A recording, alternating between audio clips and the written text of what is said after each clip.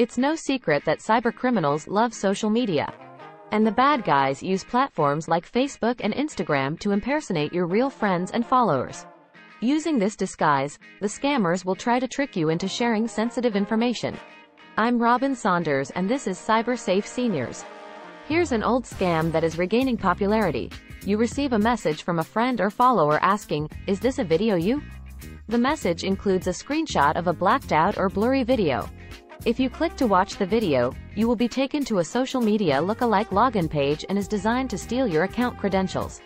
If you enter your username and password, the information will be sent directly to the bad guys and they'll be able to use your social media account to scam anyone on your friends list.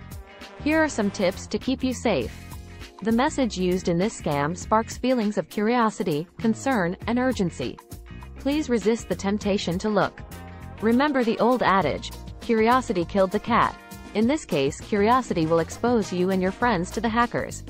Don't let the bad guys toy with your emotions. Think before you click. Be cautious of messages that are off-topic, unusual, or outlandish, especially if the message includes a link. And finally, keep your social media accounts private and only accept friend or follow requests from people that you know and trust. Remember, it is very easy for the scammers to steal information on one of your friends' social media pages and create a fake profile that looks real. Check with your friend before accepting any new friend request. As always, be cyber smart, but also be senior smart. Think before you click, and see you in cyberspace. Thanks for watching.